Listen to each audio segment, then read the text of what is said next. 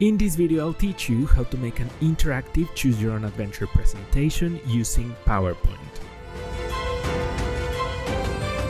For this tutorial, we'll use an add-in for PowerPoint called iSpring Suite, which is probably one of the best tools for PowerPoint that I have ever seen. You can download it for free from iSpringSolutions.com. There's a 14-day trial, and most people use it to create online courses or corporate trainings, but this time I will show you how easy it is to make a full interactive presentation with multiple paths and more. So after you download it and install it, if you open PowerPoint, you'll see that there's a new option on the ribbon right at the top called iSpring Suite 11. When you click on it, you'll have a bunch of new features. So for example, if you click on slide templates, you have access to a gallery of designs that you can import into your slides to make a presentation. As I mentioned, iSpring Suite is a tool to create educational courses. So there's also a huge library of characters to match different scenes. There's everything from people to animals and illustrations as well. If you click on custom characters, you can even create your own.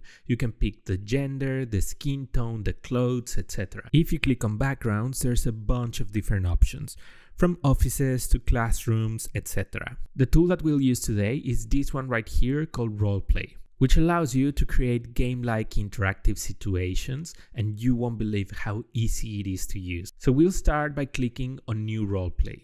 And this might look intimidating at first, but you only need to right-click on this space and select New Scene. Here's where we'll basically create all the scenes for our journey. So let's start by selecting a new character. There's already a bunch of different characters, but I'll click on Add New One and select a PNG of a knight that I downloaded from Google Images. A small thumbnail with your image will show up in this area, and you only need to click on it. Now let's move to the Background tab.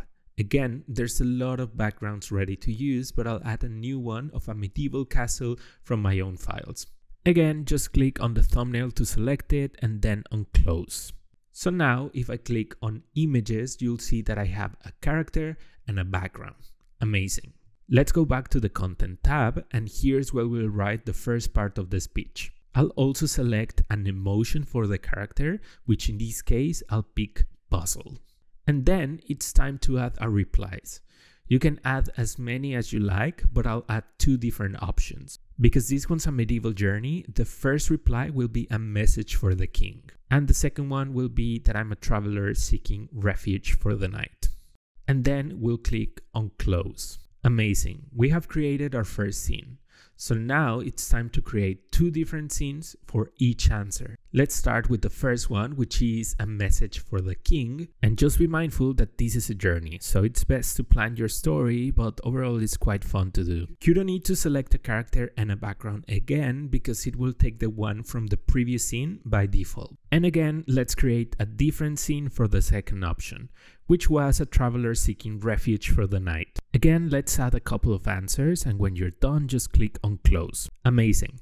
So now what's left to do is to link the scenes. So just click on the link icon of the first answer from the first scene and drag it to the scene that you want to link, which in this case is scene number 2. And the second answer will be linked to scene number 3. Okay, it's time to preview if this works. So just click on the preview icon at the top, and here is our first scene. So let's click on one of these answers, and this works perfectly.